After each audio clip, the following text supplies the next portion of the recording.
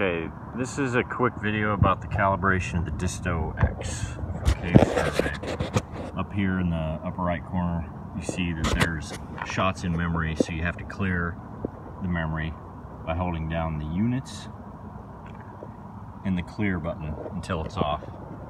This is all in the directions. And you have to turn on calibration mode by holding down clear and the triangle button for 3 seconds. Alright, I'm using a handle on the back, and this is my survey jig. It's made out of PVC pipe. Vertical and horizontal sections are each 24 inches long. This requires two 90-degree elbows, a three-way, and then two T's, and then there are short pieces of PVC that attach this to here. I'll break it down later. But that's all measured to fit. So there's holes drilled in all the sides. I will be using a Motorola Droid Razor smartphone to do the actual calibration, but this is the method for it. So once you have the calibration mode turned on, make sure you don't have a phone, keys, watches, anything metallic. Blue jeans I've found are okay. So first you got to do horizontal front sight, back sight with a 90-degree roll of each shot, which means 1, 2, 3, 4. Okay, so you do front sight, back sight on front, back, left, right, up, down, and then you turn the jig 45 degrees and do all diagonals. So just pay attention and watch.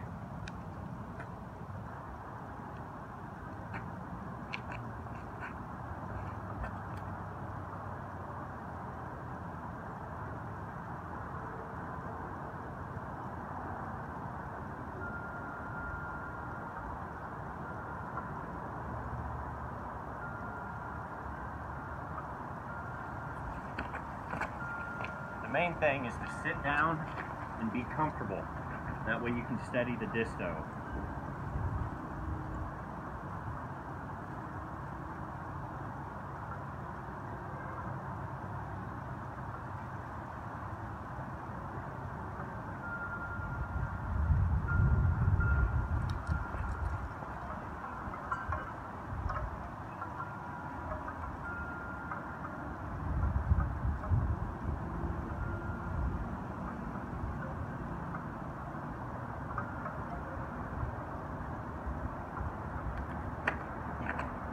I'm at 12 shots.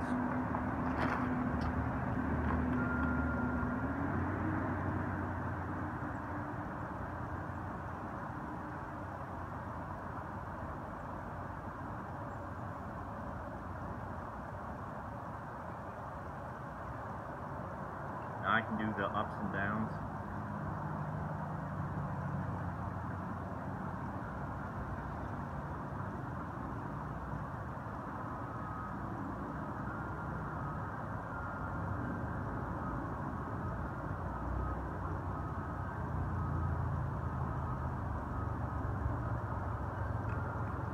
Doing the down shots and the downward angles, I always bring my knees up to help stabilize so I can hold it steady.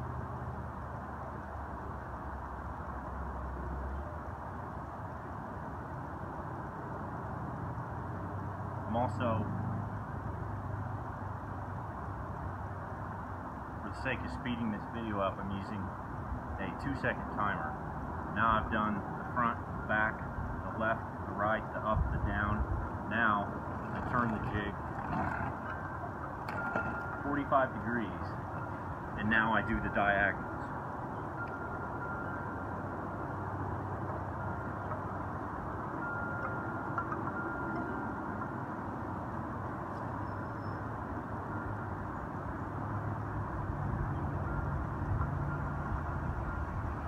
Again, knees up, helps to stabilize.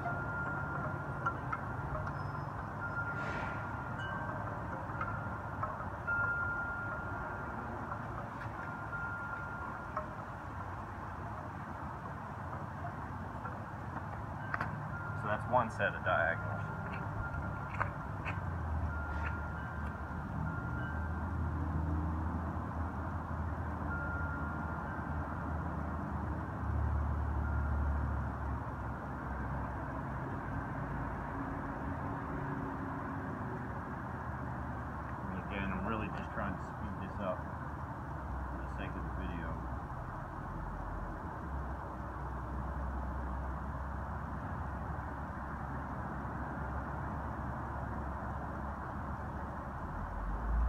but I generally always do these in my backyard.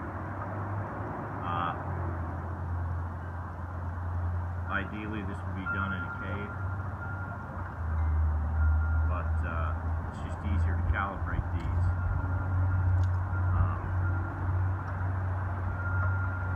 The night before a survey at the house,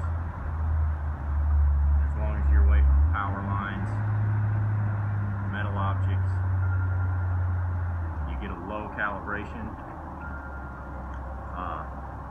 error, then you've typically got a really good calibration.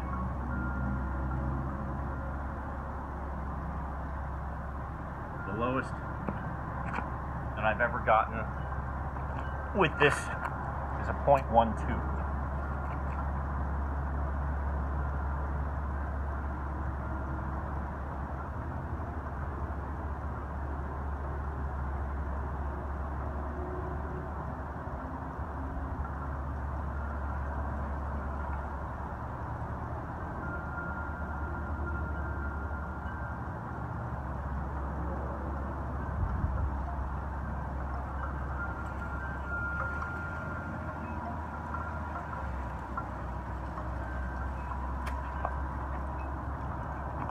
So that's that.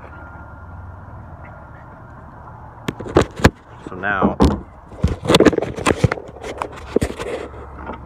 we'll turn Bluetooth on. Again, the instructions to do all this are in the manual.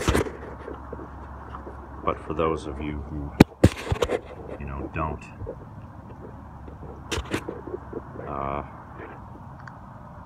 have access to it, figured it'd be nice to include it. So all these distos, let's see, I'm using CRF disto number 1, hit the gear, new calibration. I just give them random names because it doesn't matter at the end of the day, and I hit the check mark. And then I hit the upper left arrow to start downloading. Usually it happens on the first couple tries.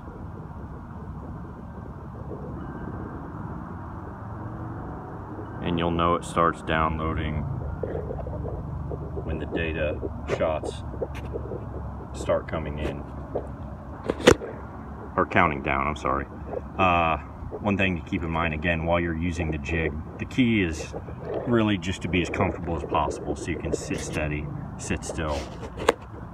Next, once the data is downloaded, hit the 1, 2, 3 button, group the data by 4, and then you hit the gear to crunch the data.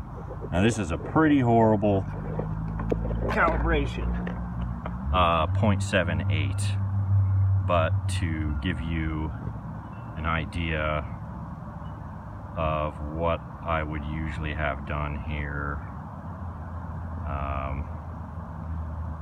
well, it's actually hard to find, but here's a decent one. This was done at the house, 0.1398 max error. So just so you know, that's how I use this PVC jig.